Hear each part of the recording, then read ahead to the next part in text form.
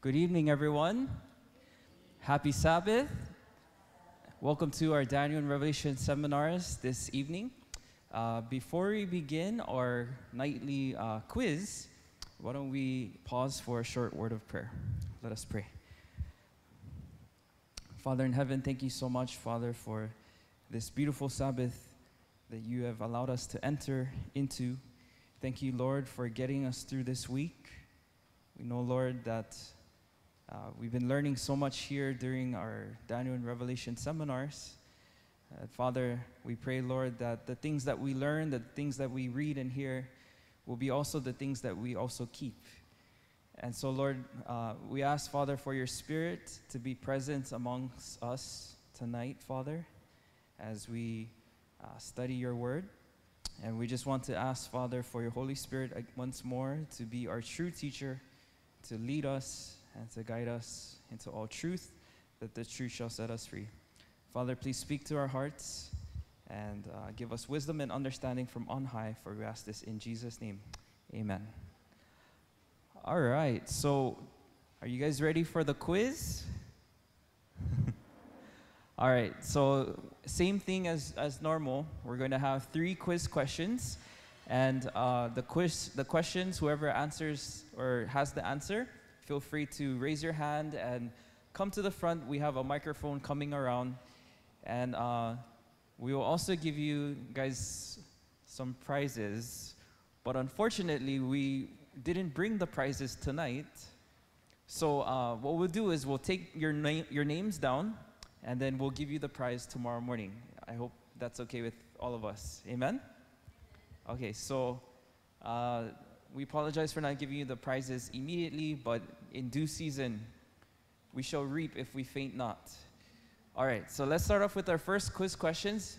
The first question is, true or false?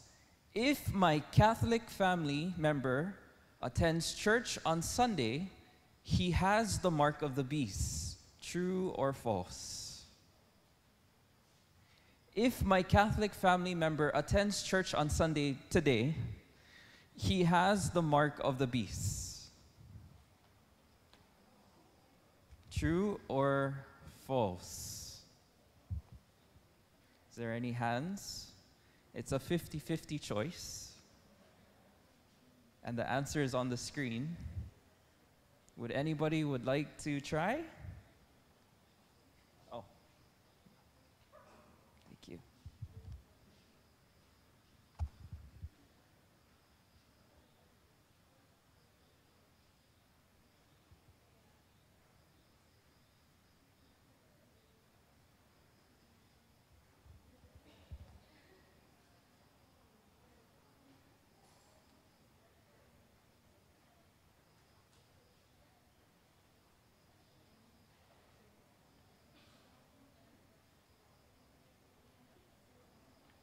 Is there anyone?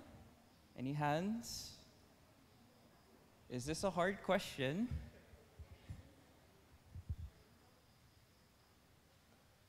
All right, we have someone here. Go ahead. I'm not sure, but I think it's false. False. Is she correct? Yes, she's correct. It's false. We'll look at the answer together. So please write down your name and give it to mom, or I hope that we all know who wins the questions, and we'll make sure to give you a prize tomorrow. Let's look at the answer. It's false. We can only receive the mark of the beast when the beast, that's Papal Rome, forces the world to keep their Sunday holy with a death decree attached to it. And if we choose to accept this day as the Lord's Sabbath, then we will receive the mark of the beast. Does that make sense, everyone? So today, currently, if we have a family member that is attending church on Sunday, it does not mean that they have the mark of the beast. Can you say amen? And the reason why is because God has given us the 3 angels' message to call people out of Babylon. Amen? And inspiration tells us that thousands who are in Babylon who are worshiping on Sunday will come out of that church and join God's true church. Can you say amen? So keep note that it is not the mark of the beast if they attend and worship on Sunday, if they keep Sunday holy, but it's when the beast, Papal Rome, enforces the whole world to keep the Sunday holy, which is the false Sabbath, then, and also they have this death decree that if you do not keep the Sunday holy, then you would be killed. And if that person chooses to accept that day, the Sunday, first day worship, then they will receive the mark of the beast. Does that make sense, everyone? Amen. All right. Question number 2. What are the 3 components of the seal of God? What are the 3 components of the seal of God?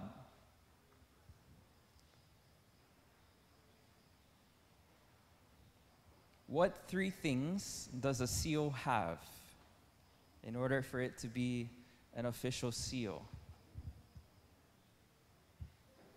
What 3 things or 3 components? What are the 3 components of the seal of God? Any takers? Any hands?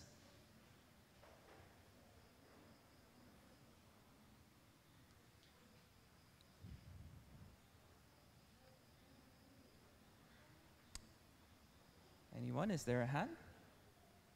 Okay, there is a hand. Here we go, in the front.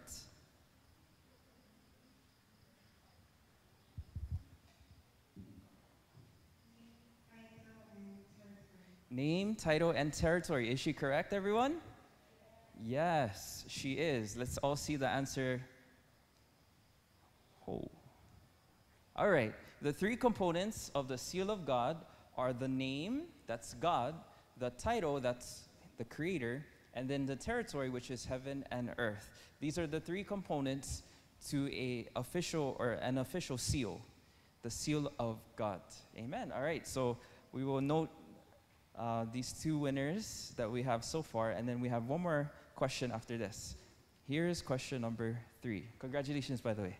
Question number 3. Which of the 10 commandments is the seal of God found? Which of the 10 commandments, there's only 10, the seal of God is found? The 4th, correct. Is she correct? She is correct.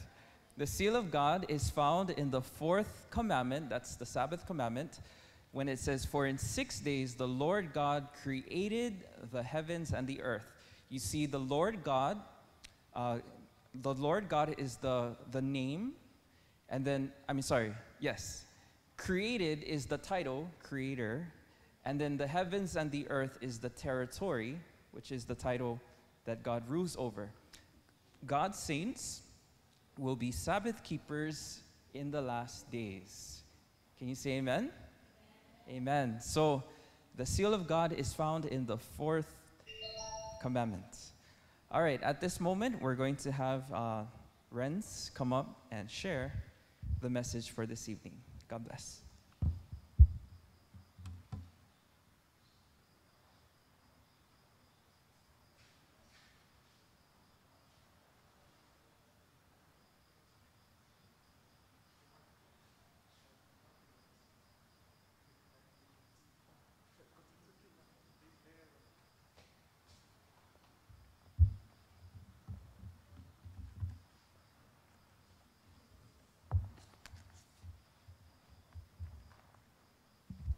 Happy Sabbath, folks. Happy Sabbath. It is a joy to say Happy Sabbath because I'll be honest with you, this is the first Sabbath, actual Sabbath worship where there's actually audience that I am participating in. Because for the past 2 months, it was either through an online meeting or in PIC, we would be participating, but there's no audience. So this is the first time for a long time, for a while, where I actually get to worship with people. Amen? Amen. So tonight, I'll be talking about So what did we talk about last night? The seal of God. The seal of God. Last night was the seal of God, and tonight is the counterpart of the seal of God, which is the mark of the beast. Now, before I go on, I just want to say, this is one of the most sensitive, soft, very vulnerable topics that anyone could ever talk about. And I just want to say that I'm not here to offend anyone. I'm not here to say anything bad about anyone. I want to share you a story. Before we pray, I want to share you a story. Does anyone know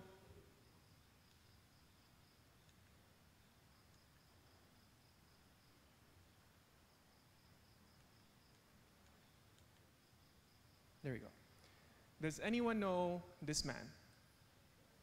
Anyone have any idea about this man?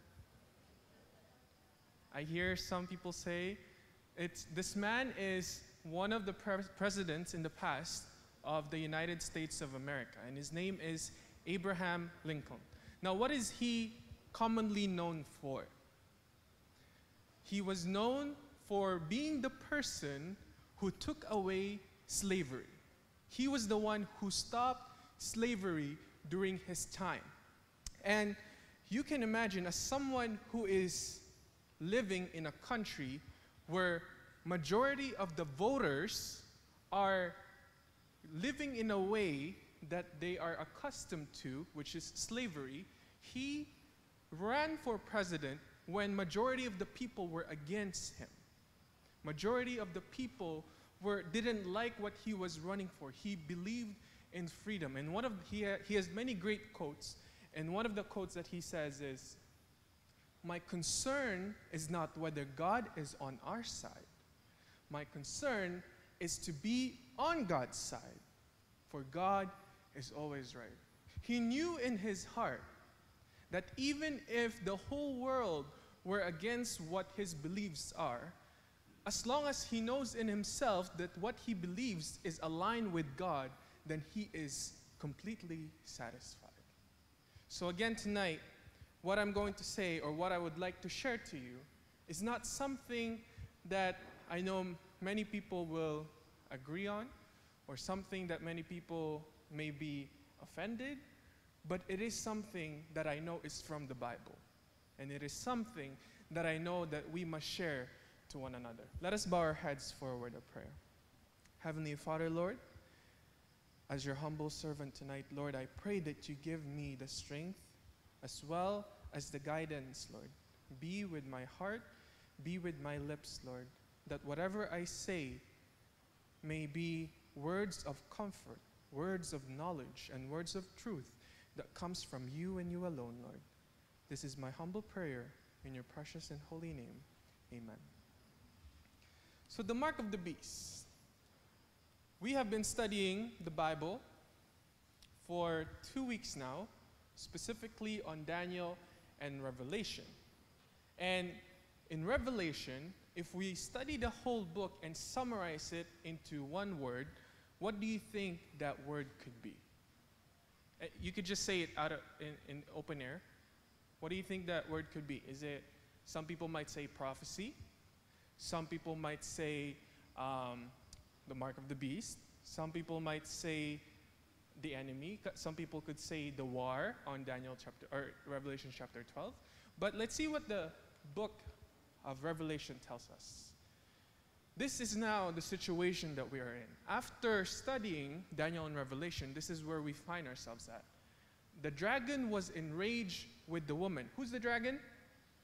And who's the woman? The church. So the dragon was enraged with the woman. Why was he enraged with the woman? It says he went to make war with the rest of her offsprings who keep the commandments of God and have the testimony of Jesus Christ. So he's afraid, or he's upset, and he's enraged, and he's angry at the woman, the church of God, because they are worshiping God through keeping the commandments and through having the testimony of Jesus Christ. Now, what does this exactly mean? Having the testimony of Jesus Christ, we have studied this sometime in the past during the week, which is focused on the spirit of prophecy. But knowing the spirit of prophecy, in an essence, it is actually just a way of worshiping God. When we sing to God, we worship Him. When we help others in the name of God, we worship Him. When we wake up in the morning and recognize that our lives came from God, we worship Him. At the same time, knowing the Bible and knowing the spirit of prophecy is a way of worshiping Him. So going back to this verse in Revelation 12:17, the dragon was angry with the woman because the woman was loyal to God. The woman had been keeping God's commandments, and the woman had been having the testimony of Jesus Christ. Who here is proud that they know Jesus Christ? Amen.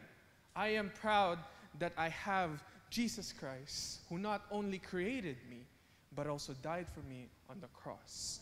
So this worship, or rather with this, the dragon was angry with the woman because of worship. Remember, in the beginning of earth, the dragon, or Satan, in the form of a serpent, came to earth and deceived who? Eve, and in turn deceiving Adam as well. And since then, Bible tells us that the dragon had the authority and had the power over this world, which is earth. So meaning to say, the moment that Satan, the serpent, was able to hold grasp of humanity, he had the authority over this world. And he had, in himself, he believed that he had the rights of the worship of the people. But Revelation tells us that this whole story, this whole prophecy, and this whole history from the very beginning up until Jesus Christ comes is all about worship.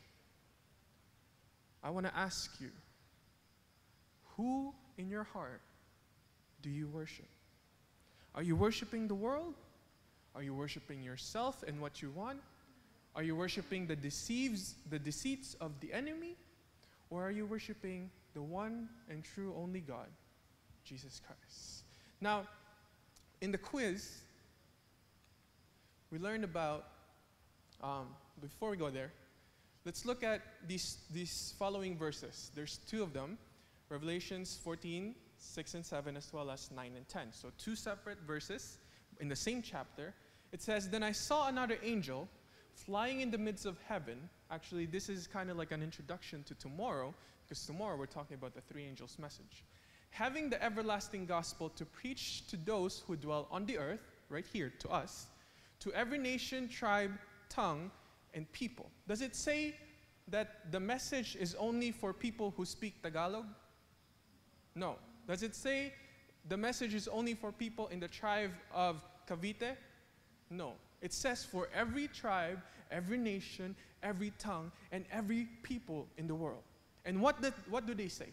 "Saying with a loud voice, fear God, and give glory to Him, for the hour of His judgment has come, and worship Him who made heaven and earth, the sea and the springs of the water." What can we notice about this? First off, let's look at the one in orange, or dark orange. Fear, give glory, and worship. What does it all have in common? It is something that deserving, or it is something that we give, that is the only one that is deserving of it is God. The only individual, the only entity that is deserving of our fear, and fear not as in we're scared of Him, but rather we are in awe of Him. We recognize His glory, and so we give Him we recognize it, we respect Him, so we fear Him. At the same time, we give Him glory, and at the same time, we worship Him. The only one that is worthy of this is God, and God alone. And the ones in color red, what can we notice about this? First, there's God. Second, there's made. And then third, there's heaven and earth. What do we know about these three things?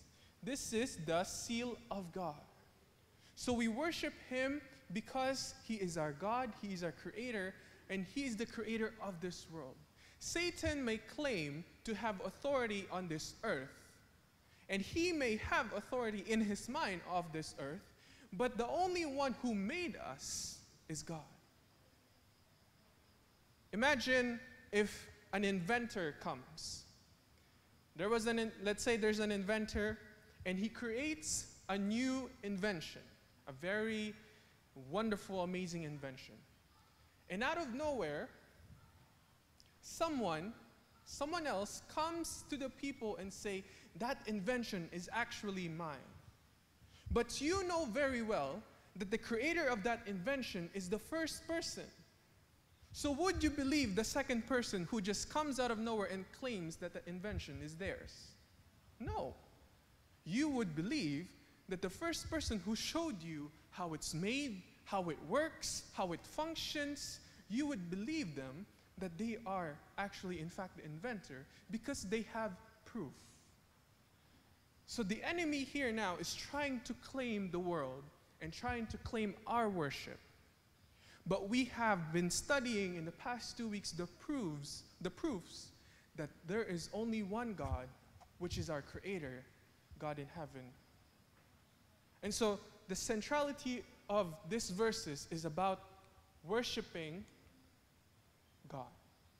These 2 verses talking about to worship God. Now the other 2 verses talks about, this is the third message, the third angel followed them, saying with a loud voice, if anyone worships the beast and his image and receives his mark on his forehead or on his hand, he himself shall also drink the wine of the wrath of God. And these verses simply says not to worship Satan. So there are 2 sides. The first one tells us to worship God. The second one tells us not to worship Satan. It's very clear. It's not saying you can choose whatever you want. It's not saying you can choose who you want to worship or how you want to worship. But it's saying you worship one and not the other. But how do we know? Because we can't really see God today. We can't really see Satan today. So tonight we're going to be talking about how we can figure out who has the mark of the beast. Who or how can we determine that the wrong entity is in charge of that certain individual or certain way of living? Now, before we go to the mark of the beast, we first need to review about yesterday's topic. I mean, we already had it in our quiz, which is very good, but let's just review it very quickly. The seal of God. Let's look in Exodus chapter 20, verse 8 and verse 11. Remember which day? The Sabbath day, by keeping it holy. For in 6 days the Lord, what did he do? Made the heavens and the earth, the sea and all that is in them, but he rested on the 7th day. Therefore the Lord blessed the 7th day and made it holy. Did God bless the 7th day? Did God keep it? Did God sanctify it because he was tired for the first 6 days? No. Does God get tired? No. God, the Bible tells us that God has an everlasting love for you and me. That means he never gets tired of loving you and me. How much more in everything else that he's doing? Therefore, God didn't make the Sabbath day to rest for himself because he was tired, but he gave it not only for us to rest, but also to mark us with his seal. Like we have mentioned, the Lord your God is his name, his title is our Creator, and his territory is here as well as in heaven. So, let's look at the beast. And these first 2 verses, verses 1 and 2, describes the general image of the beast. It describes what the beast looks like. And this is what John the Revelator saw. Then I stood on the sand of the sea. Then I saw a beast rising up out of the sea, having 7 heads and 10 horns, and on his horns 10 crowns, and on his heads a blasphemous name. Does this sound familiar to you guys? We're going to look at it in a little bit. But before we go on, what does it mean that a beast rises up out of the sea? One thing that we need to notice, or one thing that we need to keep in mind, is that when we're looking at Daniel and Revelation is a book of what? Book of prophecy. So everything that is written in here, are they literal? Or are they symbolic? Symbolic. So the symbol of the sea is actually, in the Bible, the sea is a symbol of a group of multitudes or people or great numbers of people. So this power, this beast, now before we go on, the beast, does it represent an individual person? Or does it represent a political or religious power? Political and religious power. So the beast, being a political or religious power, rises up out of the people. Okay? So the first thing that the image is that this beast is rising up out of the people. And it has 7 heads, 10 horns, and on his horns 10 crowns, and on his head a blasphemous name. What does it say? The beast which I saw was like a leopard. His feet were like a feet of a bear, and his mouth like the mouth of a lion. Where did we see this image from? Last week, we learned it in Daniel chapter 7. There was the first beast, lion with eagle wings. There was another beast with the leopards. There's another beast with the bear. And so this beast, not only is it like a leopard, not only is it like a bear, but it is also like a lion, meaning to say this beast is stronger than any beast that was talked about in the past. So this beast is far stronger than all of the beasts that were talked about in the past combined together. Can you imagine such a power, so strong, that it is far stronger than the Babylonians, than the Medo-Persians, than the Greeks, and all those 3 nations combined? Can you imagine such a great power? This is how powerful this beast is. And who gave him the authority? The dragon gave him his power, his throne, and great authority. Now this dragon, as we know, is the enemy, Satan. So that's an image of the beast, ferocious beast. If you thought the first 4 beasts in the Daniel was scary, how much more is this? So, before we go on, I was not able to put it on the slide, but I want you to go to Daniel chapter 12. Daniel chapter 12, verse 3. I'd like to invite you, if you could go in your own Bibles right now, to go to Daniel chapter 12, verse 3. And let's look at what it says. 12 verse 3 says, another sign appeared on heaven. Behold, a great fiery red dragon, having 7 heads, 10 horns, and 7 diadems on his head. So this image, this beast, is actually identical to the dragon in Revelation chapter 12. The beast that will come out in Revelation 13 is identical to the dragon in Revelation chapter 12. And who gave him his power? The dragon. Okay, so going into Revelation 13, there are 6 characteristics that we can find that talks about the beast. 6 characteristics which we can identify who the beast is, or what the beast is, rather. Okay? What this political power is. Let's look at clue number 1. Now the beast which I saw was like a leopard. His feet were like the feet of a bear, and his mouth like the mouth of a lion. And the dragon gave him his power, his throne, and a great authority. What do we know about the dragon? We know that he is Satan. And in Revelation chapter 12, we know that the dragon made war with the woman, right? And the woman, what did the woman have? The woman had his seed, who we know is Jesus Christ. So the dragon made war with the woman and the woman's seed, which is Jesus Christ. So Satan made war with Jesus Christ. So what did Satan do?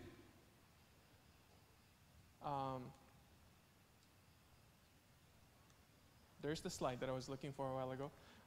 So what did Satan do?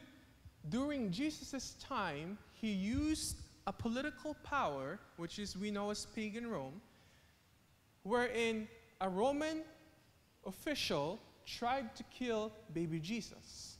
A Roman governor condemned Jesus. A Roman executioner crucified Jesus. A Roman emblem sealed Jesus' tomb when he died, and a Roman soldier guarded it. So we know from this story, the dragon made war with the woman. In other words, Satan made war with Jesus. How? Through using the Roman Empire. So what can we know about this? What else does it say? LaBianca is a professor in a Catholic school, and he says, to the succession of the Caesars came the succession of the pontiff in Rome. In other words, pontiff is another word for pope. So he's saying that the power of the pope came from the power of Caesar. So here the pope, which is a picture of a religious power, came because a political power gave authority unto it. So here the first clue that we have is the authority of this beast. In the Bible it says that the sea beast, the one that comes from the sea, is a power given by the dragon. And so we know that this beast, its power came from the dragon, which is we know as the pagan Rome. So this is the first clue. Okay, keep this in mind. The first clue is that the authority of the beast came from the dragon, which as we know is pagan Rome. What's the second clue? Let's look at Revelation 13, verse 8. It says, all who dwell on the earth will worship him. It means that this power is a power that is all over the world. It's globally. It's not just on one country. It's not just on one continent. It's not just on one region, one division, but it is all over the world. Now, as a Seventh-day Adventist, I am very proud because if I'm not mistaken, hopefully I'm not, if I'm not mistaken, we have been able to reach majority of the world. Amen?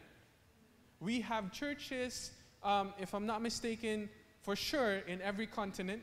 Do we have a church in Antarctica? But we have been doing our best to reach far and wide into this world. Amen? The Bible tells us that our mission is to share the gospel in the world, and we have been trying our best to do that. But this beast, this political religious power, also will be doing the same thing. And what is that other religion power that is able to do this very thing? It is the Roman Catholic. Roman Catholic is all over the world. And they are a worldwide religious power, right? So that is the second clue. The third clue can be found in Revelation 13, verse 5. This beast was given a mouth speaking great things and blasphemies. So this beast is able to say great things, but at the same time, this beast is blaspheming unto the world. What does blasphemy mean? Well, let's look at our Bible and how it explains a blasphemy. In John 10, verse 33, some of the Jewish teachers, the Pharisees, they were against Jesus Christ, and he wanted to stone them, they were stoning him not for the good that we are not stoning you for any good work, but for blasphemy because you, a mere man, claim to be God. So what does blasphemy mean? Blasphemy is equaling yourself with God.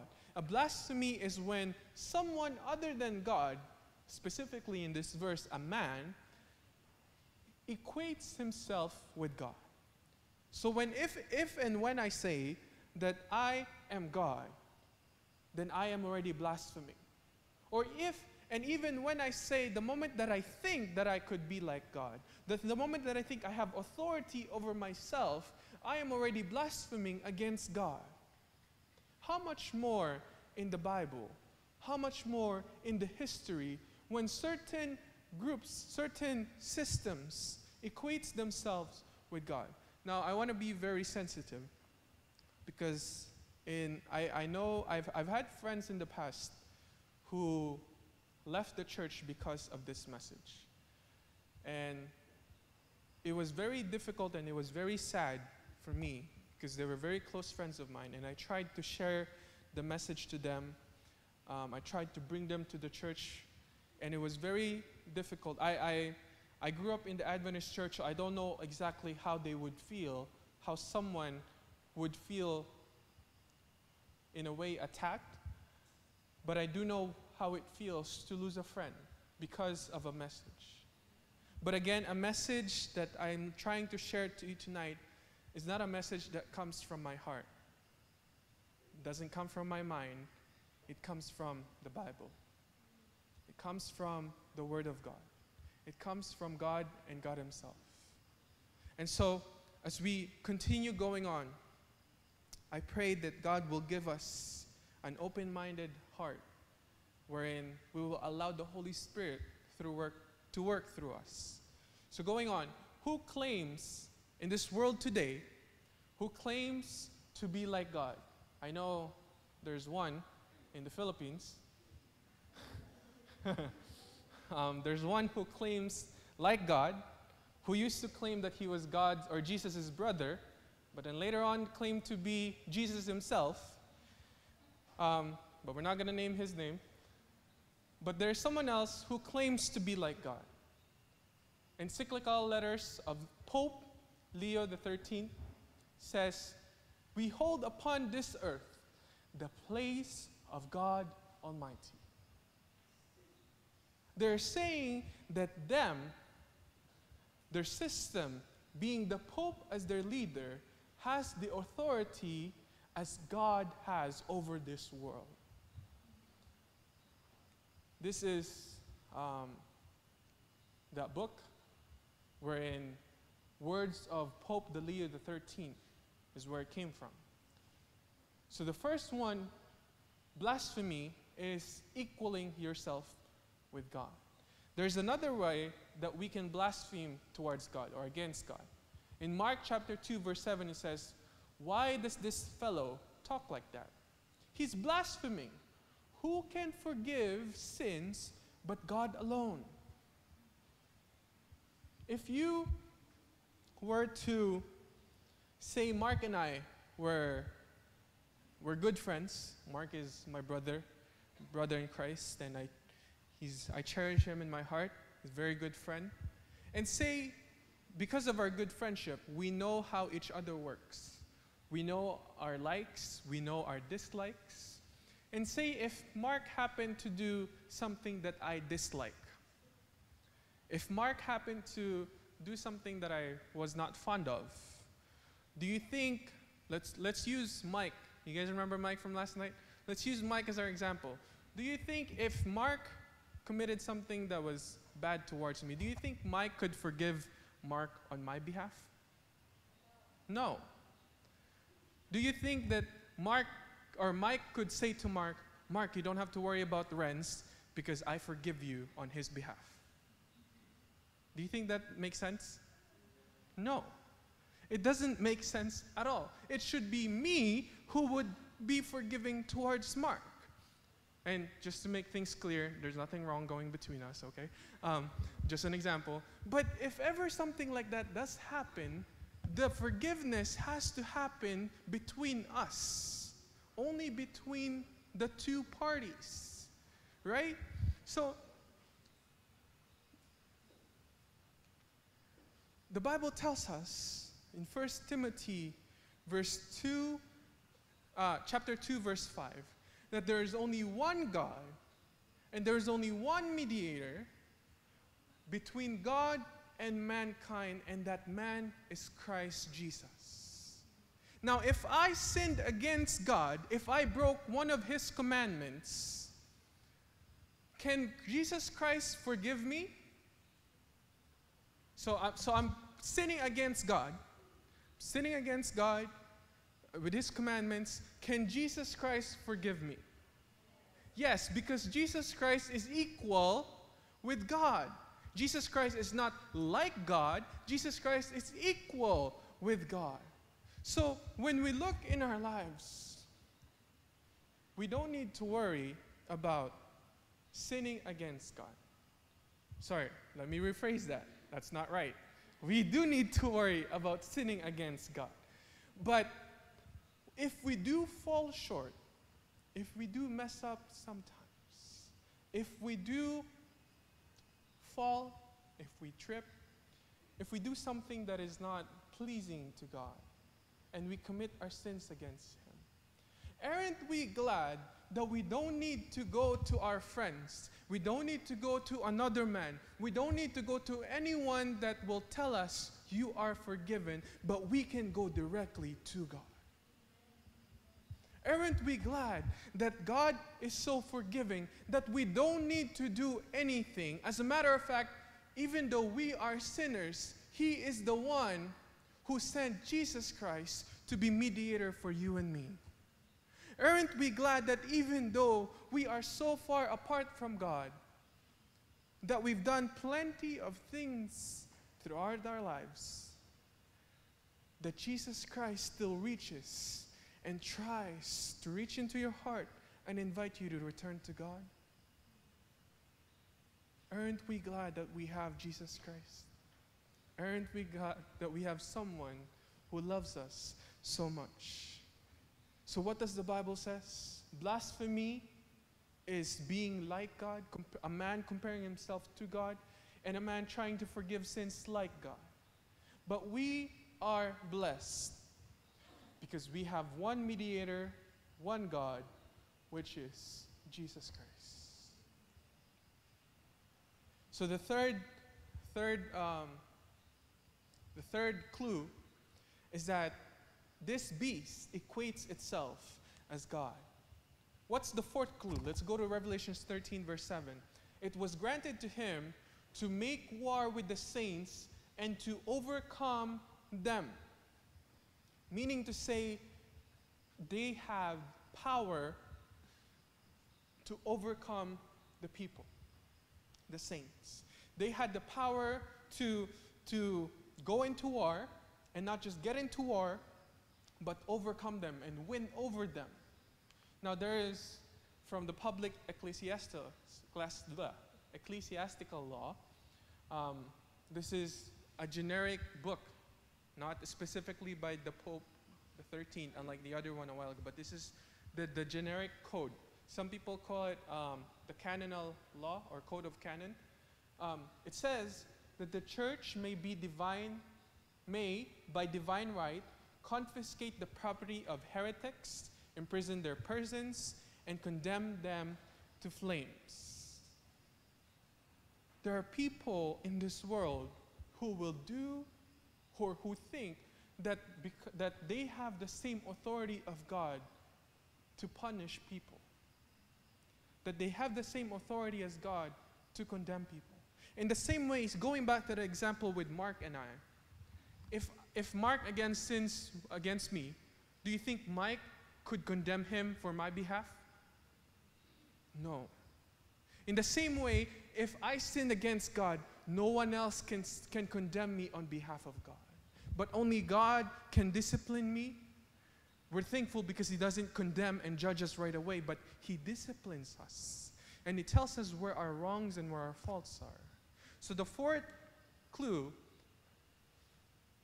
is that this beast, not only has it authority from the pagan Rome, not only is it worldwide religious power, it equates itself with God, but it also has a persecuting power. Let's look at the clue number 5. I think we've talked about this before, right, Mark? The 42 months? A little bit. Let's read it what it says. Revelation 13, verse 5. And he was given a mouth speaking great things and blasphemies, and he was given authority for 42 months. Now, going back to the slide a while ago, is the book of Revelations a book of literal book, or is it a symbolic book? Symbolic. So 42 months, I was not able to put it on the slide, but if you're good in math, this is the right time for you. 42 months, how many, in the Bible, how many days are in a prophetic month? 30 days. So 30 times 42, does anyone know? 1,260. So 1,260, and in the Bible, what does a day equal to? 1 year. So 1,260 years, this beast, what does it say? He was given a mouth speaking great things and blasphemies, and he was given authority, the same authority wherein he, the beast, the past three things, going back, past three things, where he had religious power given by a political power, and it equates itself with God and blasphemes to be like God. All these things happened for 42 months, or in other words, 1,260 years. Does that ring a bell to anyone?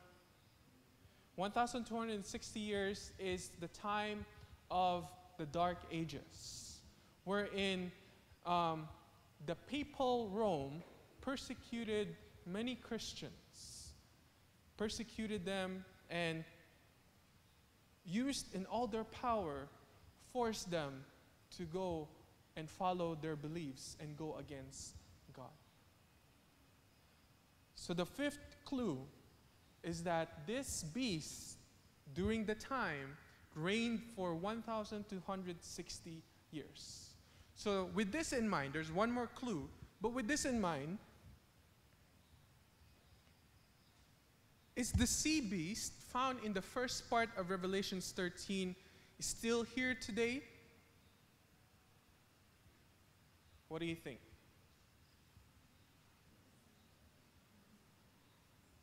Do you think that the sea beast, because in Revelation 13, if you take a quick look at it, there's the sea beast and there's the earth beast. So there's the sea beast that was given power by the dragon, and the sea beast reigned for 1,260 years. It reigned, aimed with the past tense. So is the sea beast still here today? No. The sea beast has already finished its reign for 1,260 years. But the thing is, this is where it gets really serious. There is another beast that comes out after the sea beast. After the dragon who fought against the woman and the woman's seed, there's the sea beast whom the dragon used to further his work.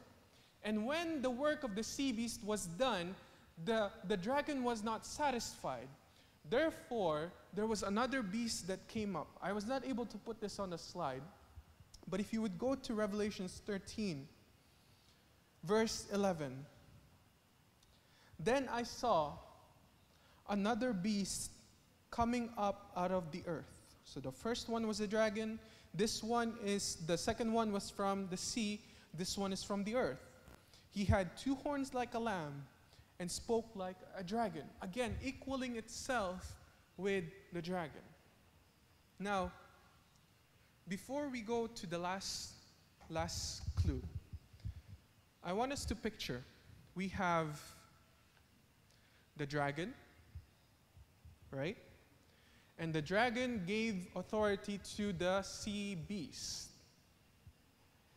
And in Revelation 13, verse 12, I'm going to read it for you. It says, "This land beast, he exercises all authority of the first beast in his presence."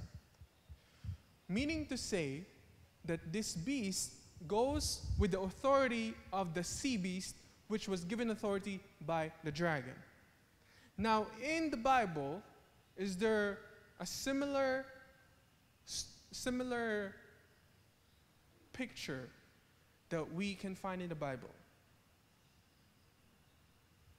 Who is our Lord and Savior? Jesus Christ. Who sent Jesus Christ on earth to save you and me? God. So God sends Jesus Christ here on earth to save you and me. And what did Jesus do after he left? Who did he send in his place? The Holy Spirit. Do you see now that this power is not just trying to rule over you, but this power is trying to gain your worship when it truly belongs to God? This beast, this dragon, and the sea beast and the land beast is an after image or a reflection of him, the enemy, trying to be like God, trying to be like the Most High. And so with the third, or the sixth clue, here is wisdom. Let him who has understanding calculate the number of the beast, for it is the number of a man, and his number is 666. In Bible times, there is or in the Bible, rather, not the Bible times. In the Bible, what does the number 7 represent? The Sabbath. And what else does it represent?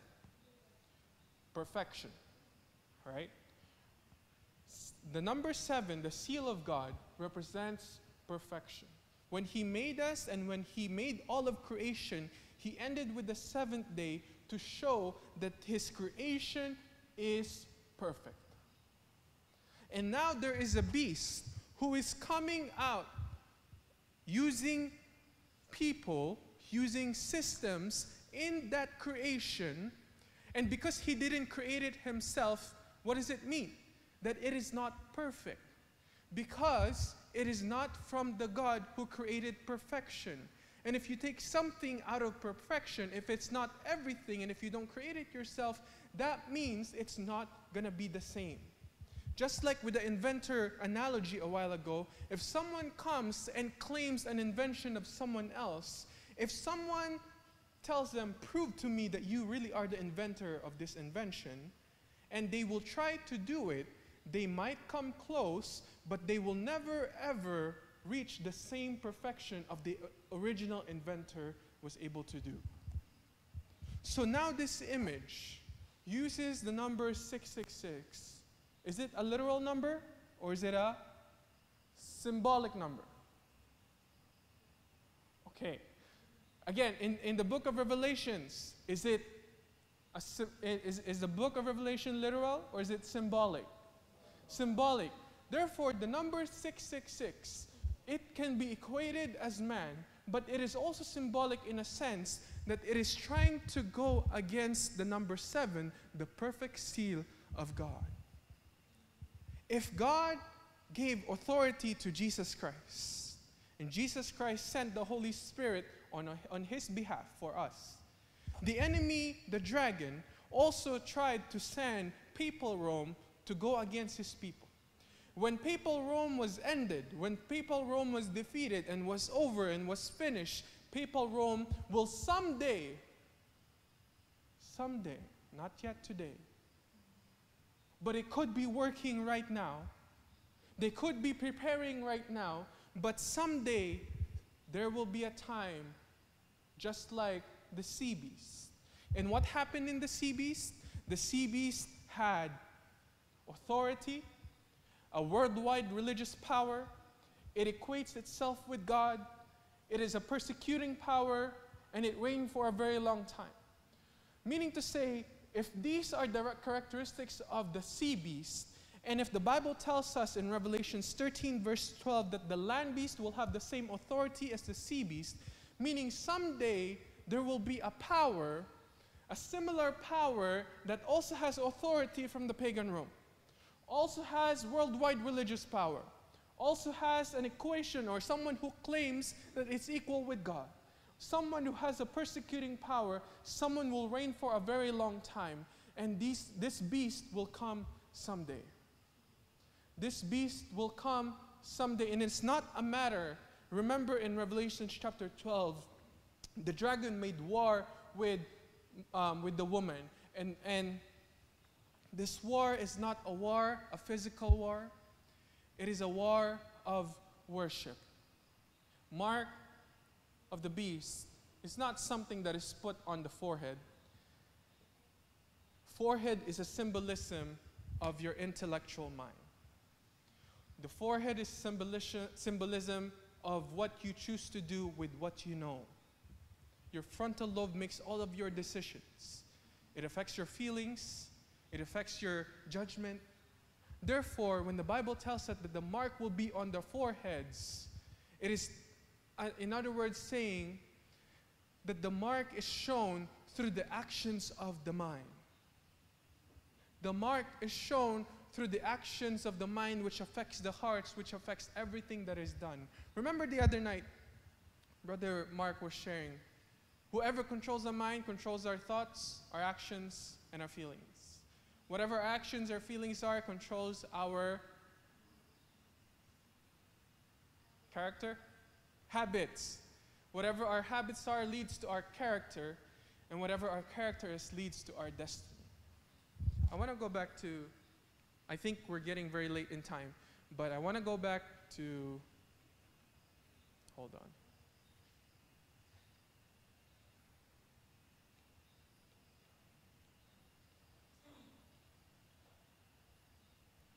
Or we can just go in our Bibles. Let's go to Revelations.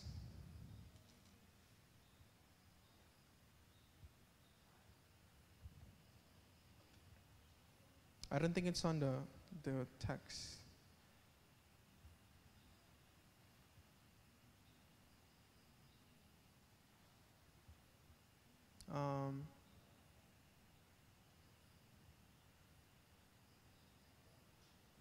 Let's go, if you could go with me to Revelations 13. Revelations 13, verse 16. Hold on. Revelations 13, verse 16. It says there, He causes all, both small and great, rich and poor, free and slave, to receive a mark on their right hand or on their foreheads. We talked about the forehead being the intellectual mind, meaning to say this beast will try to rule in authority over the people by deceiving their minds. But not only by deceiving their minds, this beast will also try to rule in authority over the people by their right hand. In other words, they will be forced to do so. There will be people who will be deceived through their minds, and there will be people who will be forced through their actions because they don't have a choice. But what has the Bible told us about God? The Bible tells us that His seal is not something that is put on the mind, it's not something that is put on the hand. In other words, God will not try to deceive you, God will not try to force you, but He's only asking for your heart. His seal is not something that He will put and force on you. Only the beast will do such a thing. I want to end with a little story.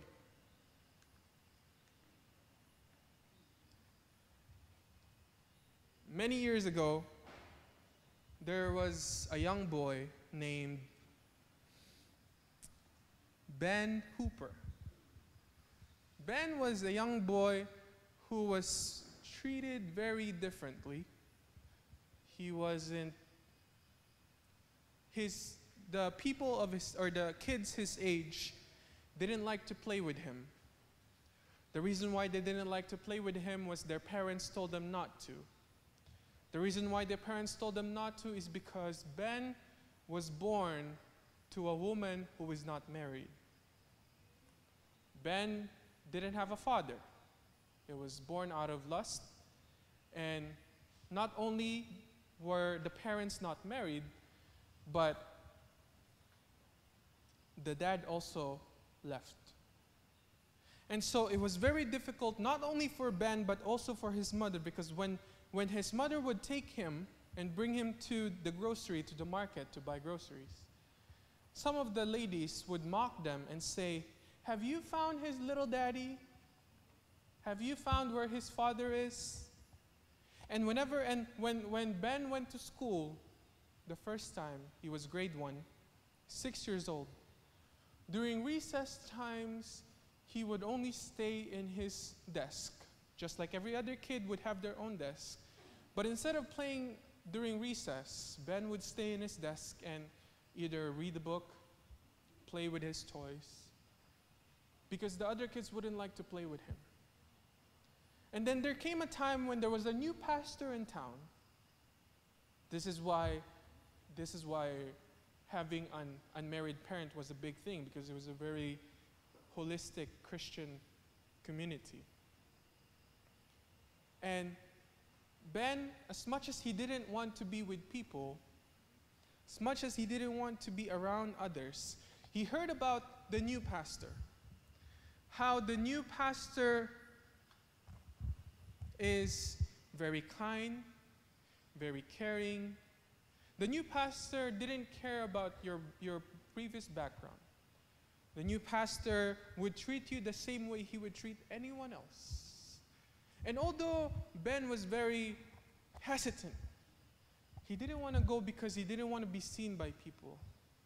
This thought of thinking, this thought that someone would treat him fairly, he couldn't help but try and figure and find out for himself. So at first, he decided, I'm going to go to church maybe 15 minutes early so that people won't notice me going in.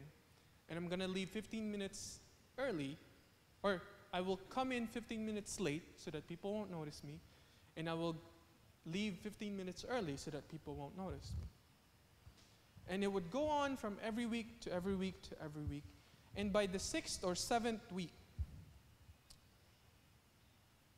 Ben realized how great of, or rather, he didn't realize how great of a pastor this new pastor was, because as he was listening to the pastor, he failed to realize the time, and the next thing he knew was people were already walking to go home and leaving the church. And immediately he was so flustered. It was like, oh no, people are going to notice me. People are going to know me, and people are going to talk about me again, and people are going to say, where's my daddy? And so he tried to rush as fast as he could, but by the time he got to the door, there was already people blocking his way because they were also trying to leave the church. And while he was being flustered, a little hand or a hand touches his shoulder. And he turned around and to his amazement, it was the pastor. And the pastor asked him a question that he never wanted to hear in his life ever again. And the pastor asked, "Whose child are you, boy?" And he could notice that every single person that was around them turned their attention to them, feeling very awkward, because it is the same thing that they've been wanting to ask him throughout this time. Where is your daddy? Where is your father? Whose child are you? But then, while he was being very flustered and very awkward and embarrassed, the pastor chalantly smiles, and the pastor says, "Oh, I know whose child are you. I know whose family you belong in, and it is a family that is very loving. It is a family that is very kind. It is a family that is very lovable. I know who your dad is. Your dad is God, and you belong in his family. And you belong in this family in the church." You see, there will come a time when religious power will work with a political power. When there will come a time when there is a full of distress, similar to today, where there's a pandemic going on, there's many hurricanes going on, there's many things, many bad things are going on, and a religious power, this beast, a religious power, will work with the political power to try and work together and have world peace. But out of this world peace will come. Out of this world peace will come these awful signs that has happened in the past. If we look at the beginning of our time in Adam and Eve, Satan tried to pull Adam and Eve away from God. If we look at the story of Noah, people were so focused on themselves that they failed to realize Noah calling them for God. If we look in the story of Daniel, King Nebuchadnezzar believed that the image he saw was a worldly political power, and so he said, you either worship this image or you die. If we look in the New Testament, in Jesus Christ was teaching them about the world, about how the kingdom of God will come and He will take us all home. But even then, there were other works. The pagan Rome crucified Jesus Christ. Even after Jesus Christ left, we look at the disciples. Most of them, I think only one of them, died a peaceful death. But everyone else died a horrible death because of their belief in Christ. If we look in our history, there's a story of the Waldensians who were very committed to the Bible. And a group of people persecuted them because of their belief. If we look at the 1260 years of Dark Ages, it may be over now, but someday a similar story will happen and it will affect you and me. And now the question is, during these times, it was about a question of worship. The same question is being asked to you right now. Would you worship the one mediator, the one God, Jesus Christ? If you want to worship Him, if in your heart you believe and you claim that you will ask God to give you the power to not be swayed, even if the world will try to crucify, to persecute you, I invite you to stand up tonight as you're claiming Jesus Christ will be with you until the day He returns to bring us home. And I will pray for you, and we will pray together.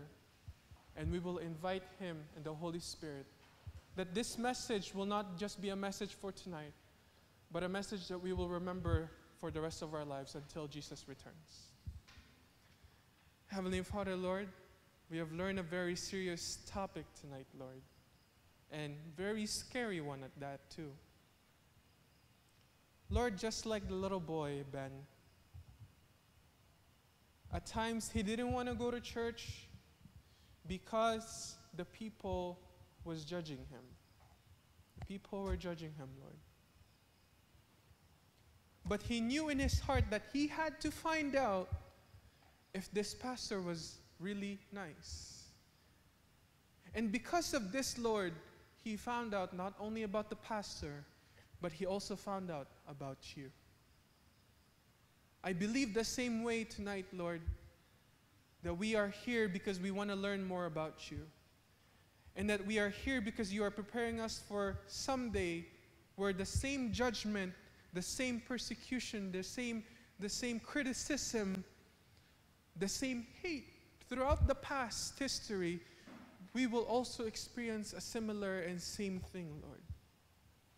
And when that time comes, Lord, I pray for myself and for my brothers and sisters that, Lord, we will claim the promise that you are our God and that you are the true worship. You are the one who is truly deserving of this, Lord.